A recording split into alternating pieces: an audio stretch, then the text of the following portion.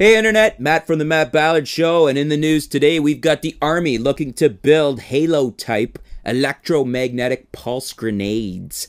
For those of you that play the Halo game, you know what these things are. For the rest of the public, these are these grenades that emit this electromagnetic pulse.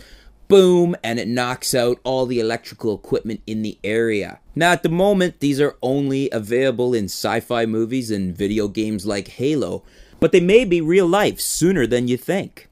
The Army wants to develop these Halo-type EMP grenades to stop bombs from going off. Pretty cool, actually, and there may be more benefits to it than you might think. Imagine a terrorist walking into a crowded village in Afghanistan.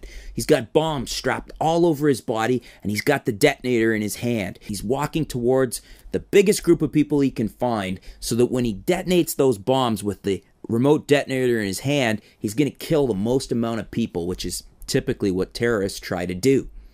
A U.S. Marine sees the terrorist walking towards the big group of people, and he's able to throw a Halo-type EMP grenade at the terrorist. The grenade goes off, disabling the bombs, and the Marine is able to stop the terrorist without any innocent people being hurt.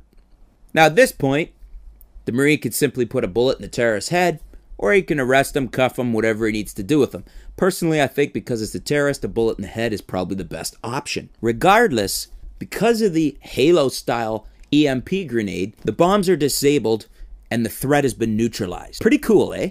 And it's not just the Army that could make use of Halo-type EMP grenades. Imagine a crowded shopping mall where a terrorist has just planted a bomb. He makes a phone call to start the panic that terrorists love so much, and then he waits for the maximum impact time that he can detonate his bomb. Now, unbeknownst to the terrorist, the police alert their nearest patrol units as soon as they receive the bomb threat. They dispatch those to the mall, the bomb is found, and they're able to lob one of these Halo-style EMP grenades at it and totally disable the bomb.